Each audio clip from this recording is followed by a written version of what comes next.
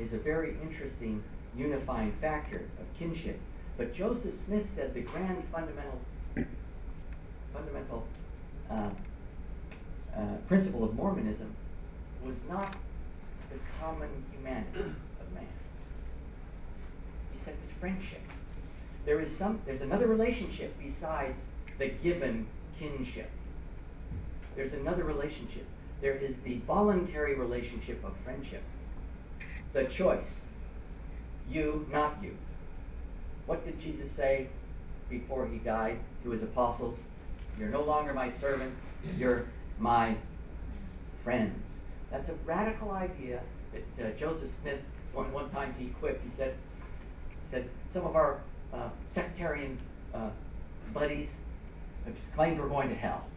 I say, as long as my friends are down there, we're going to make heaven of it. It'll be just fine. That's a very deep idea in Mormonism, that it's a social relationship, and that we talked about today, that I think it's profoundly important to add to, if you're Scotch out there, you'll get it, add the kith to the kin.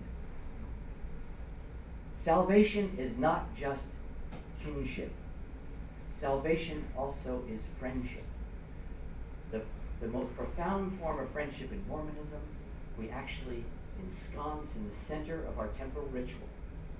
Men and women are set, very, very Hebrew-like, are set on both sides in the temple, apart from each other. They go through the veil into the celestial world, and then they can come together as men and women together in a social place. Then they go into another room, and in that room there is an altar. And what is sacrificed on that altar? What's done on that altar? Instead of facing the priest, a couple faces each other. It's very important. A man and a woman face each other, put their hands together, and say yes. And as one of our great, who died last year, friends, who was into interreligious dialogue, used to say, Truman Madsen was his name, he said, at that yes, a supernova explodes.